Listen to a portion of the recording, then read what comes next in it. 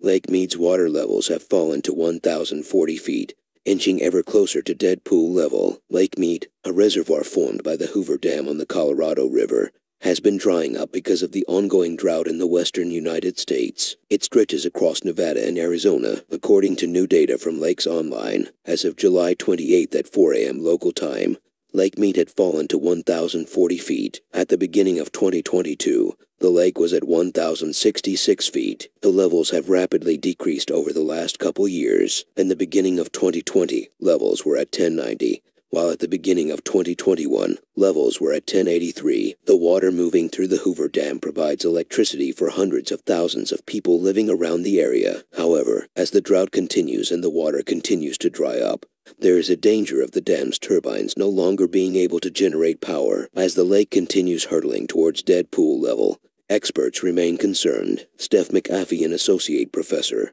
and Nevada state climatologist at the University of Nevada, Reno, previously told Newsweek that if Lake Mead reached 895 feet, water wouldn't flow past the dam anymore, which is considered dead pool level. If it got to that point, water levels could still drop due to evaporation, McAfee said. McAfee also said there's good evidence to suggest that climate change is playing a role.